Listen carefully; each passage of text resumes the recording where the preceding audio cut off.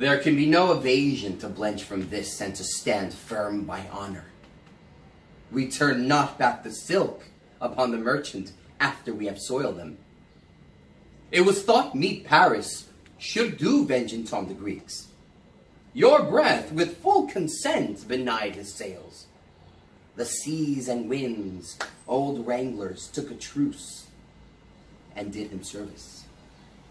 He touched the ports desired, and for an old aunt whom the Greeks held captive, he brought a Grecian queen whose youth and freshness wrinkles Apollo's and makes stale the morning. Why keep we her? The Grecians keep our aunt.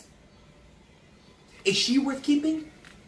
Why, she is a pearl whose price hath launched above 1,000 ships and turned crowned kings to merchants.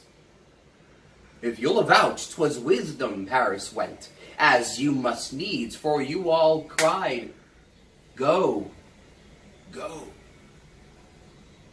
If you'll confess he brought home worthy prize, as you must needs, for you all clapped your hands and cried, inestimable.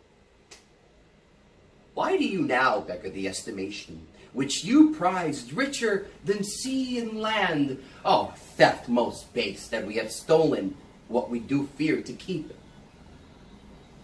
But thieves worthy of a thing so stolen that in their country did them that disgrace, we fear to warrant in our native place.